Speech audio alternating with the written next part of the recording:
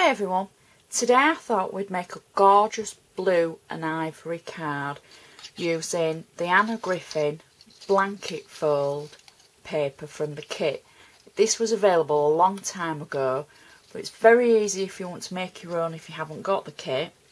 Simply score one piece of paper that's 12 inches long into 1 inch segments and 1/4 of an inch segments. So it's 1 inch, then 1/4 of an inch, 1 inch, 1/4 of an inch.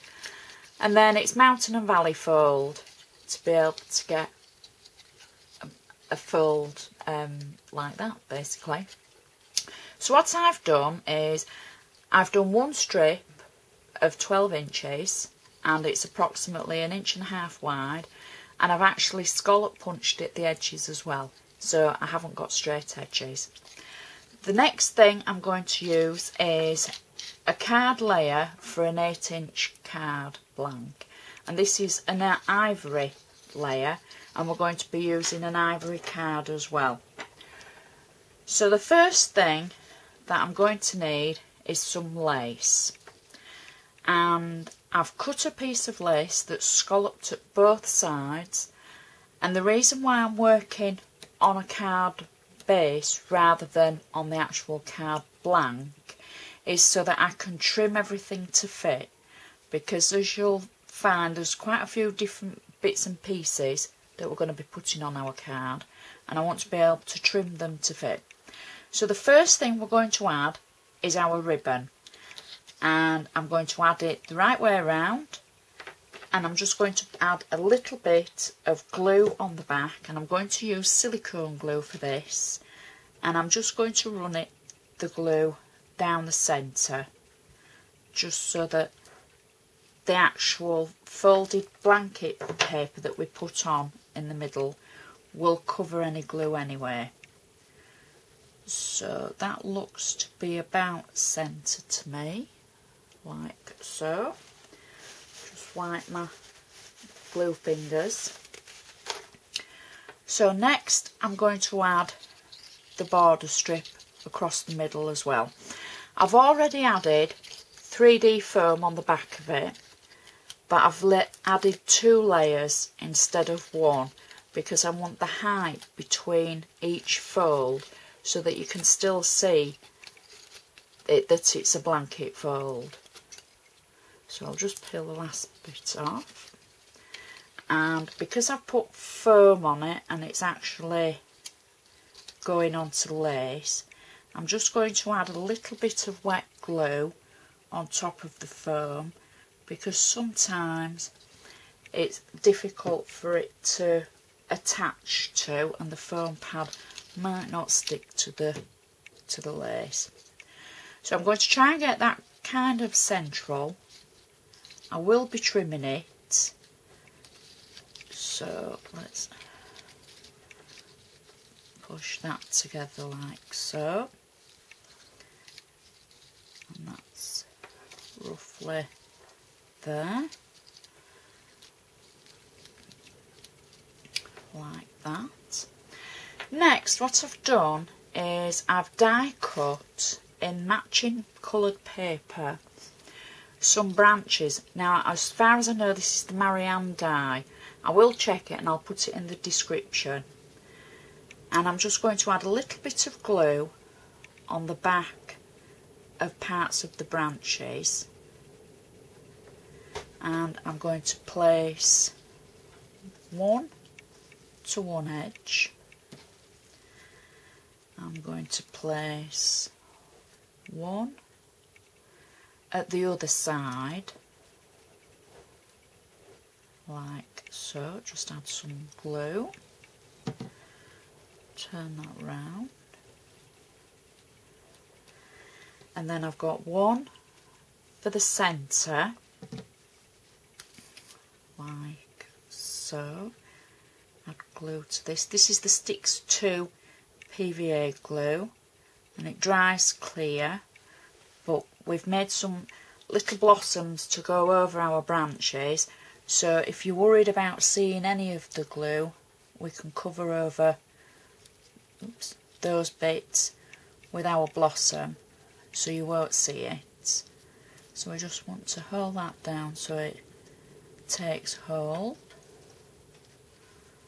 like so, because we're going to trim the edges as well when we're finished. So I've also cut 2 more branches for the bottom of the card as well, and we'll just pop those on like so, and the last one for the other side. Now this is actually a really easy card, easy and fast, but when you're finished it'll look like you've spent quite a lot of time over it, but believe me, you haven't. It's all in the die cutting and the little blossoms. So what I've done is I've made some tiny blossoms with matching pearl drops in the centre to match the paper, and now all I'm literally going to do is add the pearl drops in different places on the branches. Now this will be the longest part and probably the fiddliest. Let's just keep going with this, and you can add as many or as few as you like. Oh, picked up 2 there.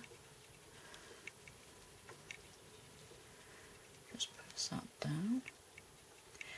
You can add different flowers if you don't want to add the blossom. I quite like the blossom, and I like a lot of the blossom because I think it makes it look as though you've taken so much time over it, when in fact you've punched or die cut a few flowers and you've had pearl drops in the centre, left them to dry and added them. It's not a long process to make the flowers. The drying process will probably take longer, and then putting them on. But I do like my pearl drops in my flowers. I think that it finishes them off. It just gives a little hint of metallic in this case, because I've used the Tonic Neptune pearls for the centres. So you could keep going with your blossom, and you could make sure if your branches are lifting because of not enough glue, pop a piece of blossom over them like so, and you can go all the way around, and you'll be able to spend a lot more time on it than I have, but I'm rushing now so that we can see the finished card. So I'll just add a little bit more there, and should we have another one at the top there, like so, and another one over there. So I think it's the time of knowing when to stop as well. So one more there. And you see how I'm going at the side of the branches, and then the glue from the blossom will hold the branch. And one more there, and I think we're done. So the last thing that I've got for the card before we trim it is I've got a sentiment. Happy birthday to my friend. Now it's a peel off sticker from Anna Griffins All Occasion stickers, and because we've put 3D foam at the back of our border, I'm just going to pop it in the centre like so.